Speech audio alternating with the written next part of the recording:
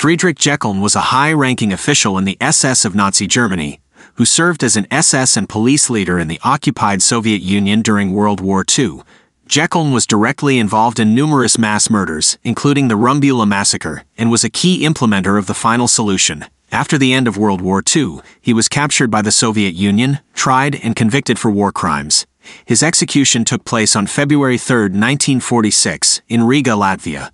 The execution was public and was attended by thousands.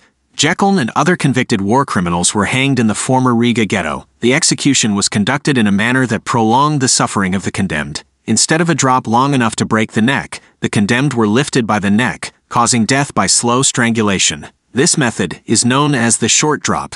The public nature of the execution and the method used were intended to serve as a deterrent and a form of retribution for the horrific crimes committed by Jeckeln and his fellow convicts.